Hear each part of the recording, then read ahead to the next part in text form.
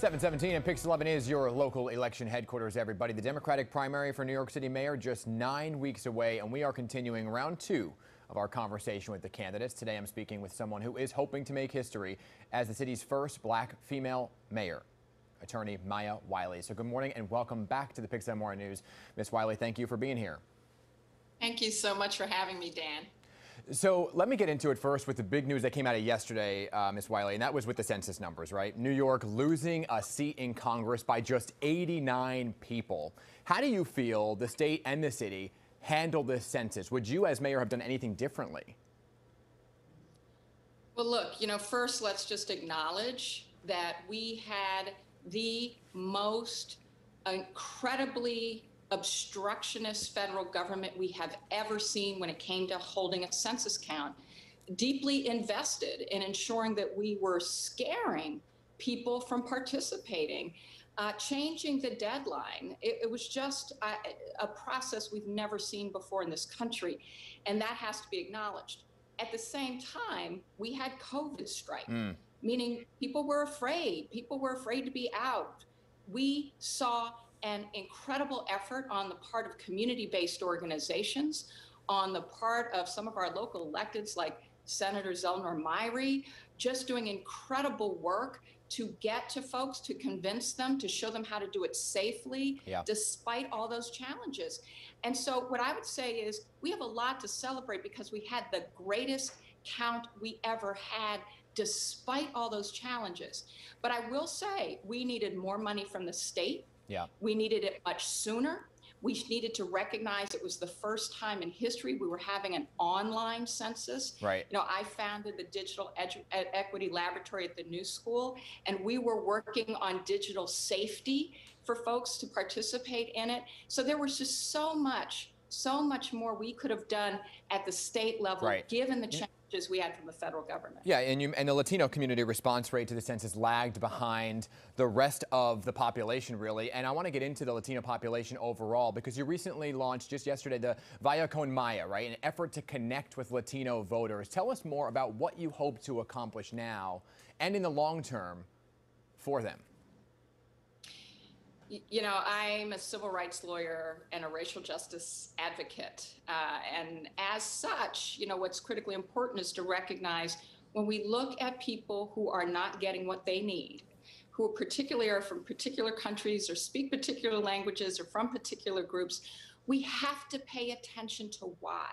And one of the things we've seen during COVID is the Latino community in New York, which is a diverse one, has lost 40% of the jobs they held, 40%.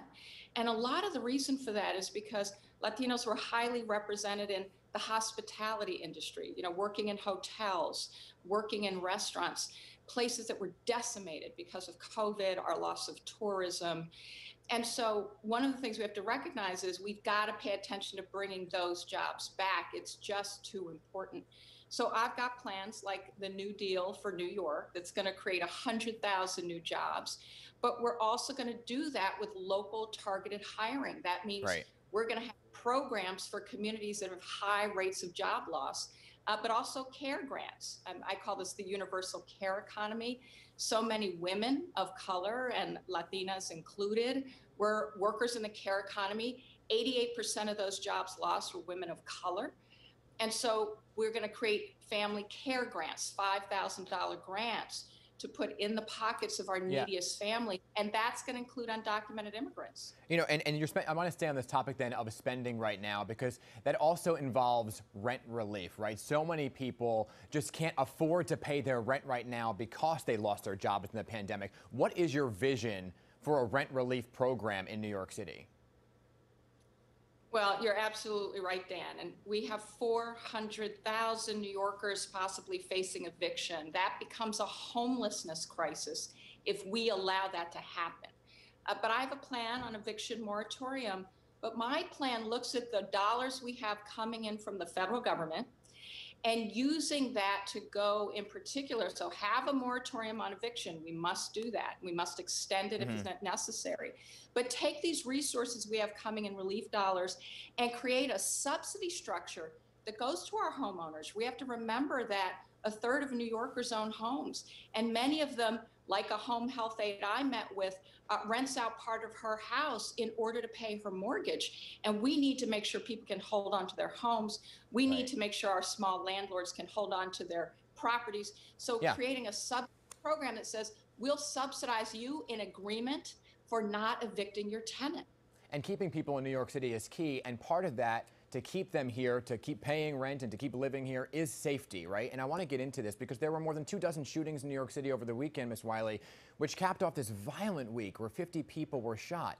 If elected, what steps would you take to combat gun violence on day one, which seems to be a growing problem here?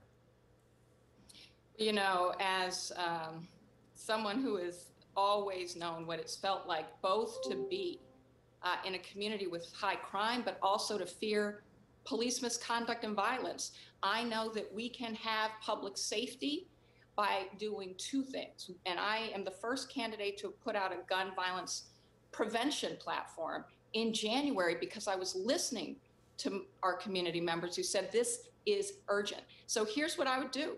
Number one, I would recognize that we have to make it easier to get a job than a gun, because the gun violence spikes also are in the communities that have had the greatest job losses, and that we are hearing from community members that we have to create more opportunities and programs for our young people. So I'm going to double the number of summer youth employment, but I'm also going to recognize that mental health has been a crisis point, and trauma. If we listen to our crisis interveners, if we listen to the folks who are interrupting violence before it happens, what we're hearing from them is trauma, mental health, that some of these things are about being traumatized by violence yourself and responding to it with violence. So we're going to have trauma-informed care in the schools.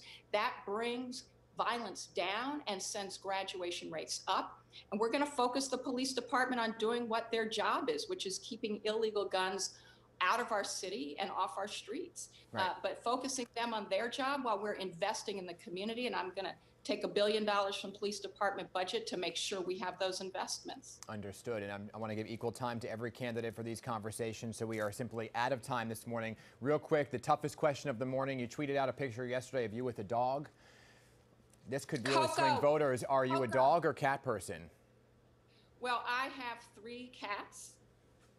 And I love dogs. So I don't really have to choose. Best of both worlds. There you go. Ms. Maya Wiley, thank you for being here this morning. I'm sure we'll be talking to you up until primary day. Thank you, Dan. Pleasure to be with you.